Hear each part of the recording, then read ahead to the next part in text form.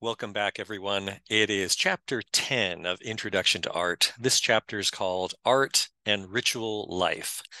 The subtitle is The Symbolism of Space and Ritual Objects, Mortality and Immortality. Let's get going. We have learning outcomes to begin the chapter, of course, a section on exterior ritual spaces, the sacred interior, masks and ritual behavior, and finally, funerary spaces and grave goods. So after completing this chapter, you should be able to identify and describe architectural forms used for ritual purposes and their association with specific religious groups, recognize the symbolic and functional components of architectural centers for worship, including building parts, auxiliary structures, and furniture, as well as to discuss its significance and uses. You'll be able to identify and describe sculpture, paintings, and other objects that are used to express beliefs, to teach religious doctrine, and to perform ritual acts. Finally, you'll be able to recognize and discuss some of the specific forms of art associated with funerary and memorial functions in different belief systems. So I think most of us are familiar with Stonehenge in England, a prime example of an exterior ritual space as there was no roof covering. We also have the Heiau at Waimea, if I'm pronouncing either of those correctly, I'm sorry, a Polynesian, well, Hawaiian and Polynesian ritual structure. This did have an interior space, however, so this could be a little misleading. Apparently, the structure did cover an altar area. And then there's also the Torii Gate in Japan. This is from the Shinto religion, one of Japan's two main religions, along with Buddhism. And the Torii Gate frames views and acts as a kind of, these gates in general, not necessarily this particular one, it acts as a way of providing a transition for the visitor or believer to a different sort of spiritual space by passing through it.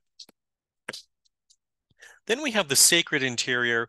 This may seem a little odd since we're looking at towers that typically aren't meant for your average person to go into. They weren't typically a space where one would go in to perform a religious function, although in the case of the minaret, the imam would go up and issue a call to prayer. Typically in Christian churches, the towers were connected to the structure, although Giotto's Campanile in Florence from the 14th century, that was a separate structure. But the Lincoln Cathedral in England here, the towers actually emphasize certain architectural elements, like the taller tower indicating the center, the very center of the church where the two sections cross. Here are more examples of interiors of religious buildings. There's the Baroque pulpit at Amiens Cathedral in France, and also the Islamic minbar or pulpit in a mosque in Egypt. And just the exterior of the mosque is shown for reference. But notice the rather intricate structure of both the pulpit and the minbar, as a way of drawing as the believer's attention to what was going on during a sermon, for instance. Now, sculptural and painted expressions of belief, the rocker from a Shaker village. Now, this is an interesting example because it does have some similarities to the Pietà on the right, believe it or not.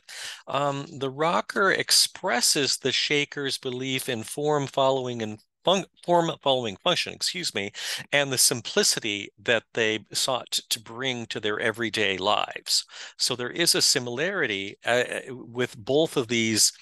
I guess we could call them both structural objects, but the one on the left, of course, is a functional piece of furniture, but they are a reflection of their culture's belief systems.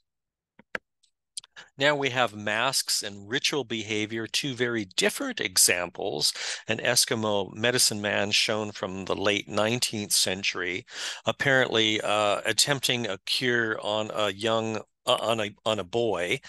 And then the Mardi Gras masks in Belgium, and this is a rather recent photograph, but in both cases, the masks allow for the transformation of the individual. Mardi Gras on the right, that was more of a kind of party as a prelude to Christian Lent, which would begin the next day. But the masks allowed for a kind of, you might call it a free-for-all, where identities could be exchanged or hidden. Whereas on the left, the Eskimo medicine man is basically, I think, sort of channeling higher forces in order to bring them down to earth, but it's a kind of transformation of his personality too. Now, funerary spaces and grave goods, we have these Chinese examples. A ding means this cauldron style form that we see on the right. This is not necessarily from a tomb. They were used for other purposes, but generally ritualistic purposes. One could light a fire under them and heat liquids, for instance. And then the altar set on the right, which I think is from the Metropolitan Museum. This is sort of the sort of thing that may have been buried in a tomb for use in the afterlife by the deceased. And then finally, we have this fantastic watercolor overview of the Ming tombs from outside of Beijing. And this does still exist. As you'll see in our textbook, there are still remaining guardian animals that you see here at the very center of the image and some of the gates. Many of these tombs have not been excavated, so there is more to come. Thank you for joining me for this very brief overview of Chapter 10. As always, I do recommend reading the chapter because it provides a lot more information. I just wanted to give you a kind of summary of what you can expect to find and what you can look out for. Thanks for joining me.